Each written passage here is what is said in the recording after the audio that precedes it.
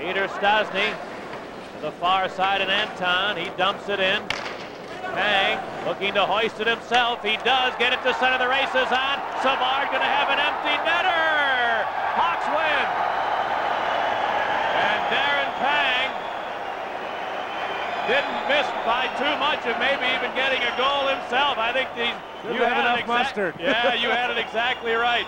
He's got that great little flip, backhand flip that he can flip it out of trouble over everyone's head. Savard was able to catch up to it. Good hang time on that. About 4.5 seconds. Would have been a fair catch if the Nordiques were back, but they were trying to block the punt.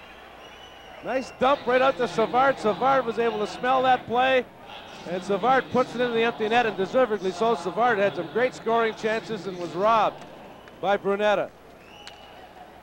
Darren Pang, a happy little guy. Yeah, you can tell his friends at home what a great playmaker he is. He set a record last year for assists by a Blackhawk netminder. Didn't he have 6 assists? Yeah, I think he did, as a matter of fact. Well, that left a 2-on-1 situation in front of the Hawk net, and the Hawks were able to recover and break up the pass. Pang looking to hoist it himself, gets it to center, a breakaway for Presley. He's in alone, mishandled, now shoots, he scores! Wayne Presley had it, lost it, got it back again, and fired it by Liut, who refused to come out of his goal crease. And the Hawks with a short-handed goal, lead 3-2. Darren Pang with that patented backhand flip. That good hang time has surprised everyone. Presley did a good job of staying on side.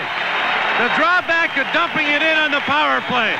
If you don't get it all the way around, Pang on the angle shot came out, flipped it high into the neutral zone. Presley stayed on side. The puck preceded him across the line. He finally corralled it. Faked, went to his forehand, and beat Liut. And Liut looked like his feet were frozen. He was right on the goal line. Never made a move. He just stood there.